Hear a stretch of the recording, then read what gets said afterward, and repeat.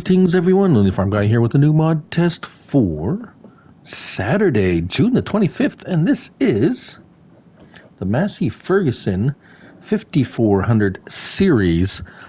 It is a pack of 6 Massey Ferguson small tractors for all platforms. This is by AMG Gaming and BulletBill. 45.04 megabytes to download.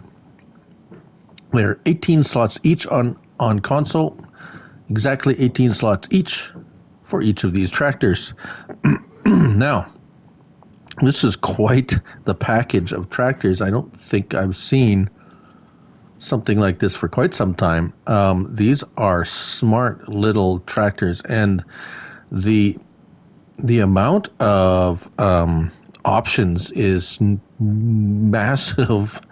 First of all, let's find them in small tractors. Now, this is literally 6 different tractors, all the way from the 5400, Gen 1, Gen 2, then the 5400 small frame, Gen 1, 2, and the large frame, Gen 1 and Gen 2. So, as far as I can tell, they all have the same options except for engine options and maybe the odd tire option. But so let's just skip ahead. Now, one thing to note, it says 96 to 155 horsepower. That's not correct down there at the bottom. These are 125 horsepower. These are 135, 155, and the biggest one, the 5400, is up to 160 horsepower. So we'll probably go through that. I want to go through the options first because it is extensive.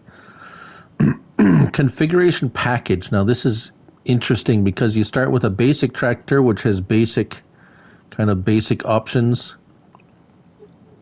And then you have preset options. Use tractor 1, which you can just, basically, it's a preset.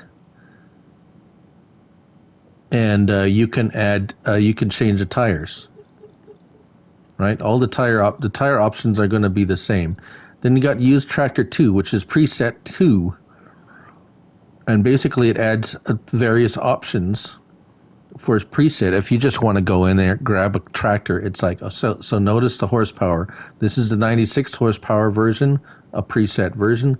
This one's 110 horsepower preset version, and preset number 3 is 125 horsepower version with all the options added already at 36,000, and then you can add tires. Now we go into the other options. Black Beauty, Silver Special, 50-year edition, Municipal edition, Premium tractor, and then back to basic. So the difference between the basic and the premium, basic you still get quite a few options, but the premium you also get the color options, and I think that's the only difference between the premium and the basic. An extra $50 for the premium. No extra dollars for the premium edition. So, wheel brands: BKT, Vertestein, Nokian, Trailerberg, Michelin, Continental, Midas, and back to me. Let's start with Trailerberg because Trailerberg has the most interesting, or the most options. We'll go through this, and like I said, I do believe these are the same for each model. Small, wide, extra wide, flotation tire, which is extra wide, rear twins all around, which is nice on a small tractor, and then narrows, narrow tire 2, it's a different rim style, and twin narrows on the rear with the narrows, but no twins all around for narrows. But I do like that. That's smart looking. Right. So, in Michelin, you get the same options, except you do get a communal, which is odd, not odd, but interesting.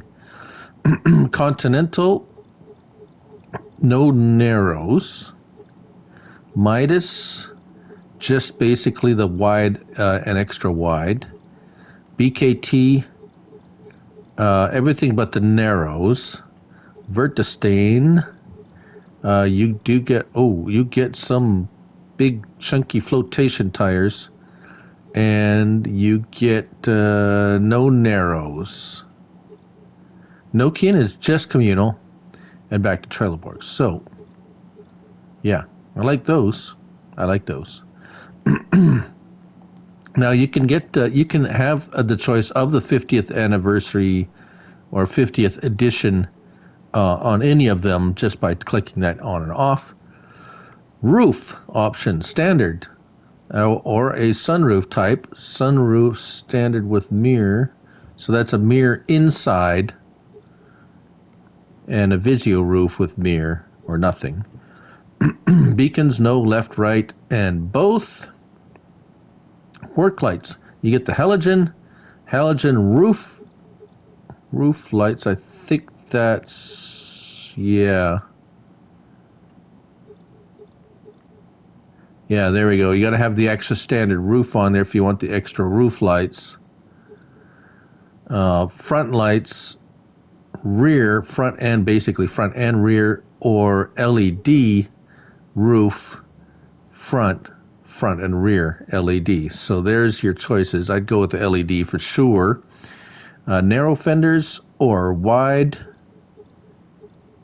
That's at the back. Mud guards means front fender or no front fender. Or rear, front, rear, or front and rear. So the rear has the mud guard. The front is just basically a fender. GPS that does nothing. Now weights. 0. You get 180 front, 360, 540. Then it goes kind of down to the in-between weights, 220, 440, 660. 3-point with 170 kilogram weight, or a 3-point with a PTO. Ooh, even the weights have lots of options. And then you have front loader, of course. Front loader, yes, or Hauer or Quickie. Engine, the 86 horsepower, 96, 110, or 125. That's for this, the steep bonnet Gen 1, the smallest one. And you also have this area option if you like. And then body color. We got old paint, black, silver, silver, white, the municipal, a matte red, which looks kind of weird but cool, and of course the chrome red. Oh my. Then the mesh color is the actually grill color, front mesh color, yeah, silver. And the side mesh color, you have all the same choices as you did with the vehicle, so you could match if you want. And then of course rim color, you got the silver, white, dark gray, black, chrome, or a gunmetal gray, which is like a dark chrome. And then your license plate. So that is a tremendous amount of options.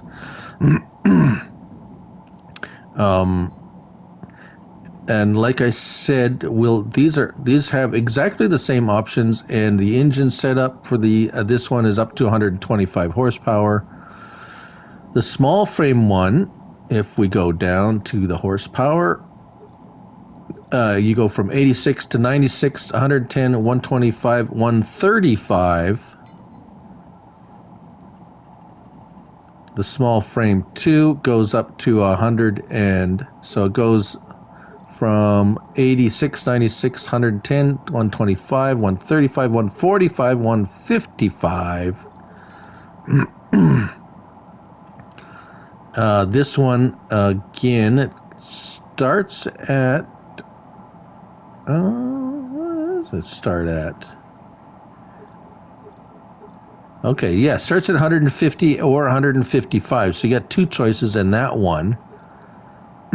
Oh, by the way, they go 100, or they go. They all go 24 miles per hour. Got that detail. And finally, the Big Daddy starts at 150 or goes to 160. So 150 or 160 horsepower with the Dyna 4 16 by 16 power shift transmission that they all have.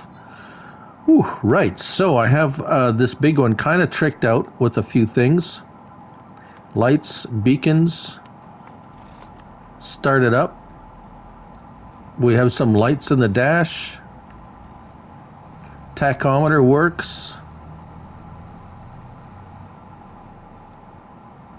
There are no other, really other options. L1, R1, L1 and R1. You get toggle to cruise control and turn on the crop sensor if you have it installed.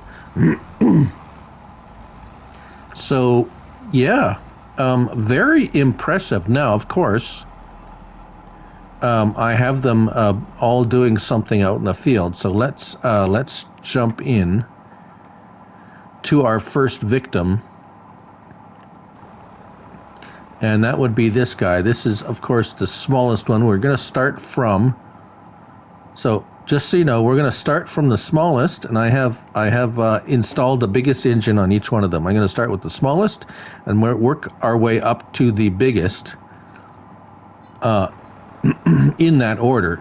This is 5455 with the 125 horsepower engine. I have attached 125 horsepower rated seeder. And as I've been testing them, they have all performed excellently, if not overperformed. I think he's having a little bit, yeah, he's, because I have him seeding over something I've already seeded. He's being a little bit, that's my mistake. There we go. Right, so no problem going up to the 6 miles an hour that this is rated for. 7. He's being a little finicky because it's a seeded. He was working fine before I started filming. Oh, now he's being facetious. But he was doing fine. I'll set him off over here. I was trying to be cute.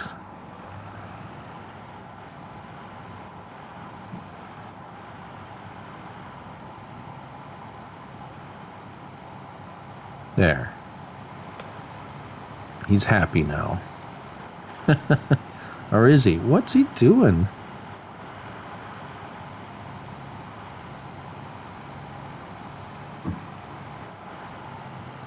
Oh, really? Is he going to start searching for gears now? I had him working away and he was doing fine. And now... Right. Anyways... I have the next one up at 125 horsepower, pulling this disc harrow, and as you can see, no problem there. I don't know what the problem with that other fellow is. He must have had too much coffee or something. I don't know. Like I said, I've had all these things, not one problem with them, and that one seems to start to want to act up. But anyways, so this is the next one up. I've had some twin narrows on there, and the disc harrow. Now, is he better now? No, he's not better now. So again, here's the next one up. This one is the 5460.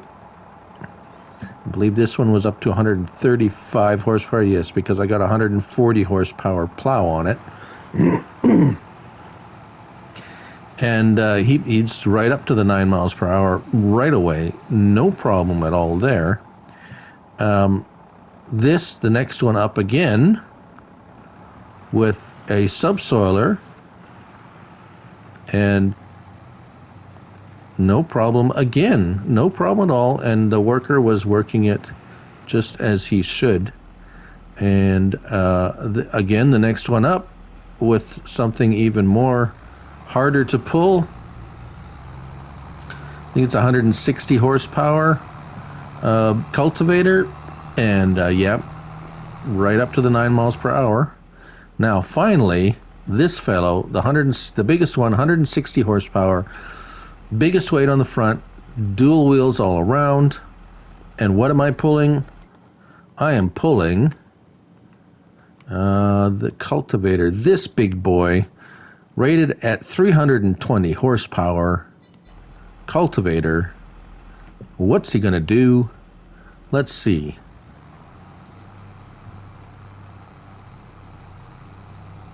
Shifting.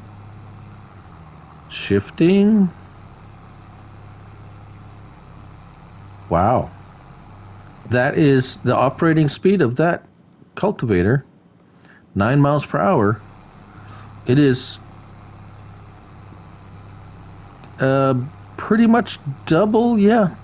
It is double the horsepower. It's rated double the horsepower that this tractor is rated at. Tractor is rated at 160. The plow is rated at 320.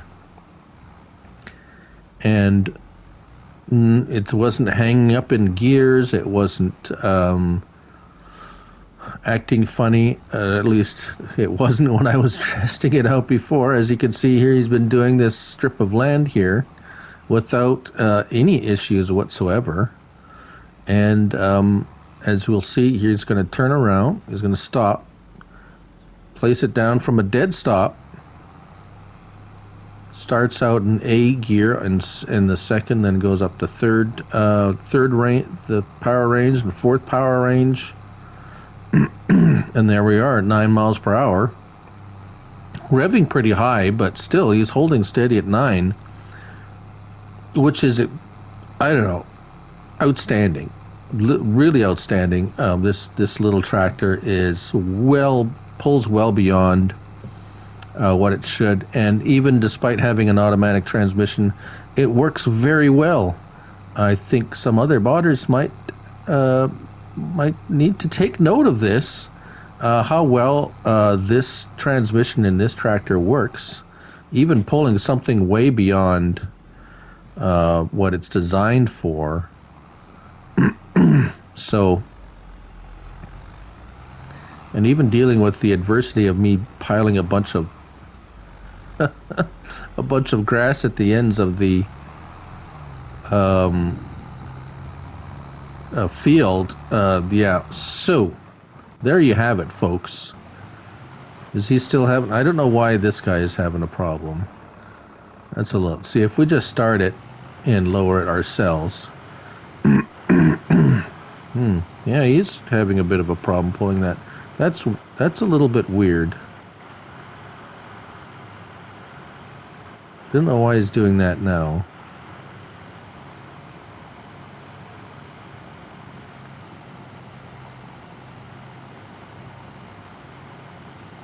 Huh. I don't like these seeders anyways, so I like this tractor. And there you have it, everybody. That's the Massey Ferguson 5400 series by AMG Gaming and BulletBill, 45.04 megabytes to download. This is for all platforms. There are 18 slots each on console. I'm Lily Farm Guy, and remember, it's only a game. So till next time, bye for now.